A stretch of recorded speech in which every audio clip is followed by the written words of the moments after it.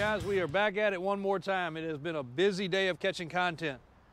Can't sleep on this Tahoe. This Tahoe, like the whole line here that we've been going through today, all these are extremely high-end builds, but this was an actual Sema build. You hear Sema show used. That's a specialty equipment marketing agency, I think.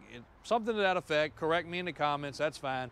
But it is a very high-end show held in Las Vegas once a year for all the big vendors and for all the big companies. So this truck was built for Sema probably 5 years ago. It's not brand new anymore. But you probably don't recognize it because it was wrapped in a blue camo.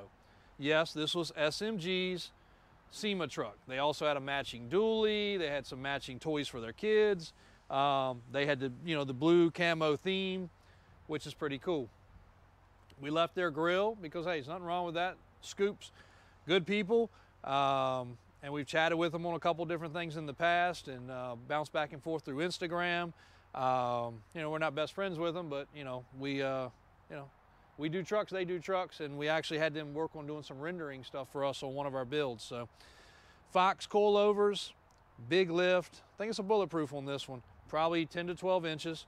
It was kind of squatty in the back. We raised the back up 2 inches. We put some brand new 37-inch by 26. I think these are, yep, Fury tires, forged. What we got there? XF forged wheels, off-road wheels. So some of this I have to go on the fly, guys, because I'm trying to do 8 trucks today and get them all put up here.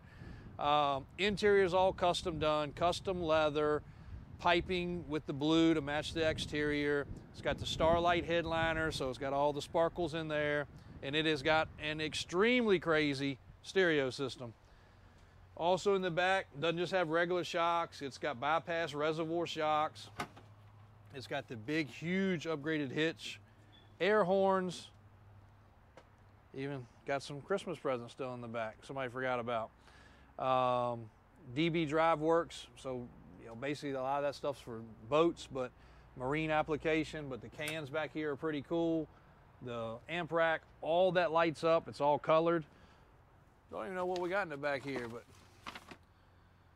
we'll figure it out. And the big hitch, so it is capable of towing. Of course, you're not going to tow but so much with a 5.3, but it gets down. The exhaust sounds good. Multi-ball hitch, all that is reinforced under there. If you want to take it off, we'll take it off. We talked about taking it off. We actually sold this about a year ago to one of our local guys. We traded it back in. Actually getting ready to do business with him again. He's getting a Lamborghini from us. So real good customer. He likes his toys. Upgraded Cadillac taillights. He's actually the one that removed the wrap from it. Went all back black, and it looks really good. Even the color match front bumper. That's aftermarket. Great running truck. Gets a ton of attention. I don't think his wife really liked him getting so much attention, but she's going to really hate it when he gets his Lambo.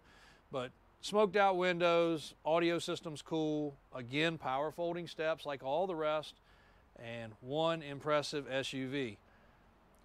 Don't buy this one if you don't like attention. Don't buy this one if you don't like people saying, oh, that's so-and-so's truck, because it has a lot of recognition when it went to Sema, because they actually, like I said, had the matching rig with the dually, the kids' toys.